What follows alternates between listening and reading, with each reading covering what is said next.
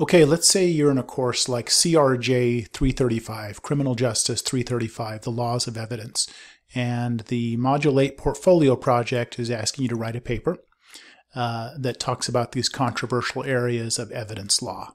And you're supposed to select 4, and they give you all these choices of things you could write about. I'm going to choose DNA, Miranda, the exclusionary rule and exceptions, and scientific evidence. Okay, so what people normally do when they're doing research in the library is they jump to this box here, or they open advanced search. This searches all the databases at once. I think that's going to be too much for this. What I would do, I would go specifically to a legal database. So I would go here to Library Databases, A to Z, and I'm looking for the database Nexis Uni, which is a very good database for legal research. So I'm going to click on N, and then I'm going to click on Nexis Uni. So when you get into this database, their default setting for the dates is previous 2 years. I'm probably going to set that to previous 5 years. But you could do whatever you want. Previous 2 years might be just fine.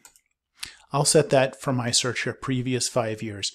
Now under all content types, I don't want all content because I will just be bombarded with too much information. What I would really like is a law review. I want to look at law reviews where they have looked at these issues and analyzed them, kind of done a lot of the work for me. So when I click all content types, I'm going to click legal. Then I'm going to go down here to law reviews and journals, so that I can get analysis of this issue. So I'll type in DNA. Run a search here. And I'm looking for the issues involved with DNA as evidence. And all of these, you have 5,558. There's so many. And then I'm just looking through here to look at, and these are all going to be law reviews that are talking about all of these issues with DNA. How is it controversial? You could, if you would like, you can limit it over here. You can get more specific with you want. Or I'll just go back here. Let's do a different topic here. So there were plenty there for that. Let's leave this set to that. Previous 5 years, law reviews and journals. Let's look up Miranda. And we're just looking at law reviews right now. We're not really looking at cases, although they will be analyzing cases in here. And so this, you can see they're analyzing this. So it's an expert has written this. Let's open this up and take a look at it.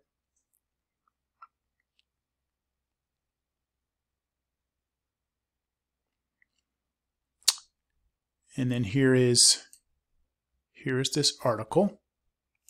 There's the author right there. And you can see it's a nice analysis of this. It's going to help you understand this, and it's going to give you a lot of background on this. And it's analyzing a specific case. If you want to get a link for this, you can click right here and get a link to that. Then you would just copy that. If you would want to print it out, you can print it there. If you want to email it to yourself, you can download it. Let's go back here. Now another thing you could do on this, right here, you could, if you want to look at cases as well, to supplement your research, you could click on cases. Now this is all going to be cases that are focused on Miranda rights. And if you scroll down a little bit, we could limit it by court. I could click more here to see all these state courts. I'm in Colorado right now. I could click Colorado and just see the previous 5 years of court cases in the state of Colorado that have dealt with Miranda rights. And if you open one of these here, you can see that's coming from the Colorado Supreme Court. You'll get the full case here.